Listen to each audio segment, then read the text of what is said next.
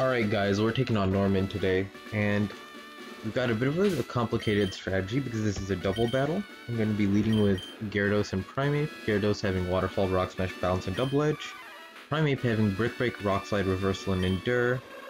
Then we have Xatu, Psychic, Drill Peck, Nightshade, Wish, this is a pivot. Got Slacking, Crush Claw, Superpower, Encore, Double Edge, this is both a pivot and kind of like an emergency KO button, if necessary.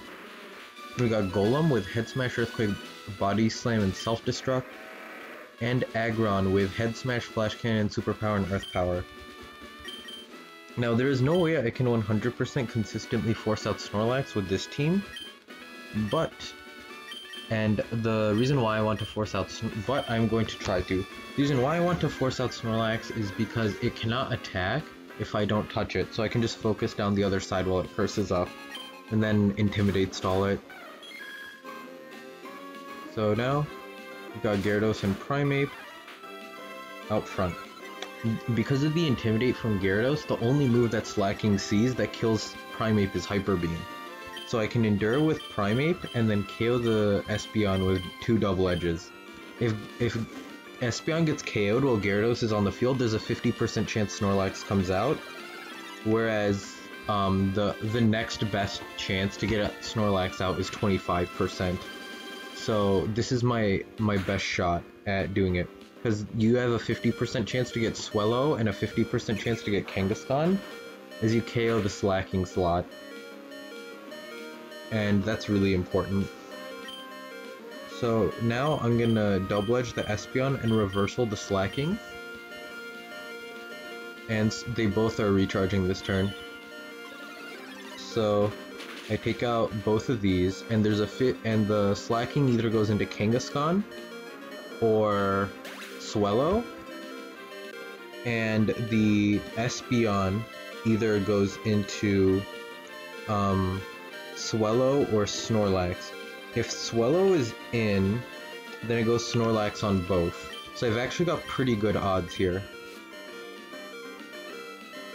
Nice. So yeah, this is guaranteed to go Snorlax out of the Espeon slot. Okay. So Snorlax is guaranteed to come in here. Perfect. Now this is exactly what we wanted. We're going to double switch out to Golem plus Aggron, as both take paltry damage from, Swellow's moves. This has Double Edge Sky Attack, Steel Wing, and HP Ground. So now we're not going to take much damage from this. Snorlax is using Stockpile, which is fine. Now what I'm going to do is I'm going to Head Smash with Golem as I go into Gyarados here on the HP Ground, because Swellow is going to see more damage with HP Ground on Aggron than it will see from Steel Wing on Golem. And Intimidate ensures that Snorlax's curses don't get out of hand. That's exactly what happens, and Head Smash is gonna knock this out the park. So now that Swellow has been KO'd, the AI goes into... AI always goes into Kangaskhan here, I think. Could be mistaken. Kangaskhan is very good to get out here, because it always clicks Fake Out turn 1, right? And it probably fakes out the Gyarados because A, it's faster, and B, it has more speed. So I think I can just stay in Head Smash here, as I can safely go into Aggron.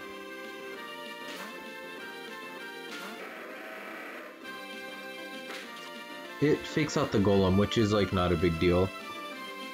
Right here, the Kanga has Superpower, so it should click Superpower into the Aggron slot, as it does more damage, and then I can switch out Aggron into... I'm gonna go into Xatu this time, because this should draw out a Shadow Ball. Shadow Ball / Crush Claw, both of which are free pivots for Aggron. After KOing this, Tauros will come in,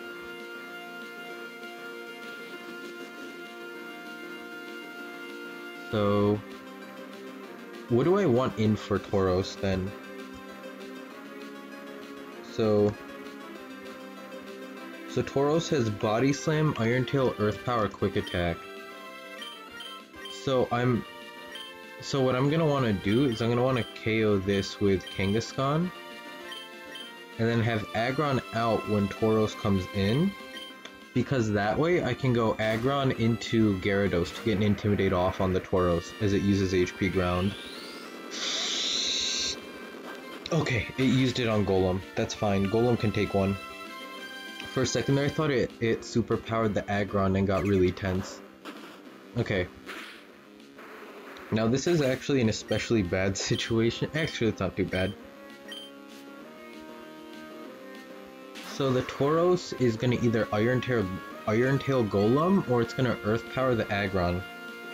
So I can 100% guard against that right here, because I can double switch again. Oran Berry from Golem does help a little bit, and I'm actually going to turn on HP bars because I need to pay attention to those. So let's actually see what it does. So I've got Golem in versus Tauros. Leader Norman, -1 attack. It does not see a KO with Iron Tail. Let's check Aggron. It doesn't see a KO with Earth Power either. So yeah, it's exactly 50-50. So I'm gonna go Gyarados, and I'm gonna go Xatu. That's why these pivots are important, guys. Okay. So now Tauros is at -2 with Gyarados. Ouch. It Earth powers the Xatu. Okay. That's fair. Now this will... It sees more damage on the Xatu, and Gyarados takes nothing from this, so I think I can stay in for a turn and Rock Smash as I go into Aggron here.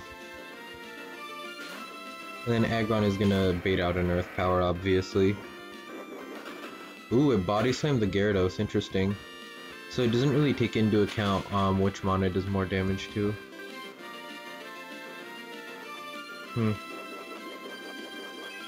So what I'm gonna do here is I'm gonna do a double switch again. The AI should, if it attacks into this slot...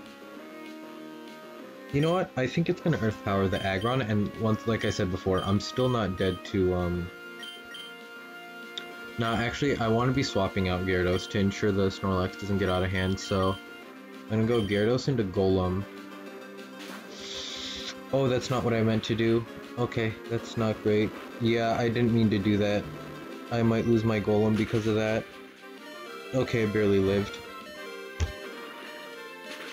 That's actually fine though, because the AI 100% sees a KO on the Golem here. So I'm gonna go for Double Edge for increased... No, I can't Double Edge for recoil reasons. So I gotta Rock Smash the Tauros, and then I have to go into... I think I'm gonna go into Slacking here. It Iron Tails into the Slacking. It should do nothing. I do get a defense drop. Okay. Let's check my Slacking speed compared to this Tauros. With speed boost, it's slower. Okay. The Tauros can attack... The Tauros actually doesn't have a fighting move. So I'm gonna pivot Gyarados into Aggron, and then take this out with Crush Claw. This should be 100% safe. There we go. Okay. We should be in the clear now. We just gotta PP stall the Snorlax until it's out of rest PP. I haven't actually been taking stock of the rest PP, so I'll go 1 now. Rest... How much PP does rest have? Sorry, I'm gonna... This is gonna just take a second, but I have to look this up to make sure. I think it's used at least 2. I remember seeing it saying it went for rest before. So I'm gonna assume it's used 2 exactly.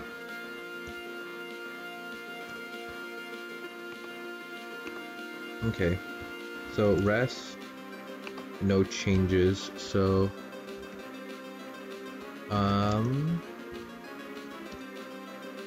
in Gen 3, how much PP does rest have? It has 10. Okay, so it has 8 left. So what we're just gonna do is spam switch around a bit. And while it's not doing any damage, I'm gonna use Xatu to wish up some mons. Because that's actually one of the biggest reasons I wanted Xatu for this fight. So it could wish up its team members. Once I'm stalling the Snorlax, so that's 3 rests used. I'm gonna switch out to Aggron, and then I'm gonna use Wish. Let's see it. Nice. How many? Another rest, that's 4. So Aggron switching to Gyarados, and then I'm gonna pass the Wish to Golem. This should heal a good amount. And then I think I'm gonna, depending on how much HP the Golem ends up at here, probably can get a little bit above 100.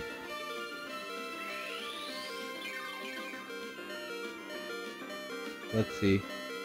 Nice, yeah, it's at 100. So yeah, I'm gonna wish up the Gyarados next. So we're gonna double switch again.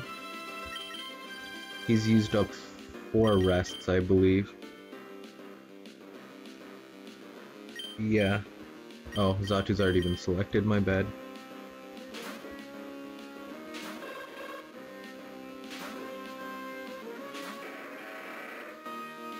He's used 5. I think he's used 6 actually. I wasn't paying attention last turn. So I'm gonna wish, and then I'm gonna go back into slacking, I suppose. Actually, Golem.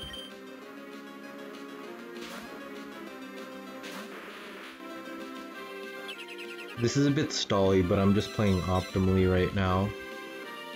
Using rest, so that's 7 used.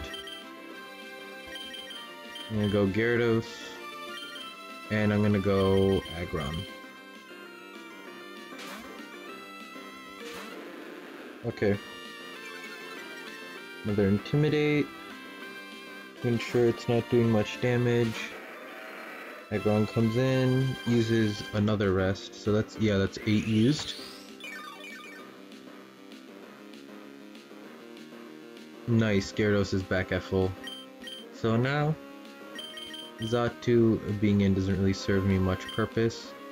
I'm actually gonna go Primeape out of the Gyarados slot and Golem out of the Aggron. Because it's running low on rests now. If it doesn't use rest this turn, I'm just gonna assume I miscounted. Yep, okay, yeah. So I just miscounted. I'm going to reversal this and head smash it. Okay, let's see it. Reversal does so much damage, man.